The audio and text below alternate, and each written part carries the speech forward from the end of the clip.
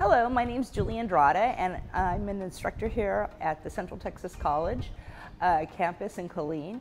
I teach Photography 1 and Photography 2 classes, along with other art appreciation and art history. Today we're going to be going on a photo walk of our beautiful campus.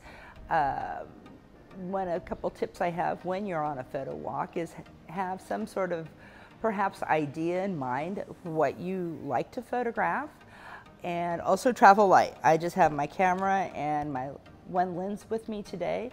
Also, if it's hot, have water with you, stay hydrated.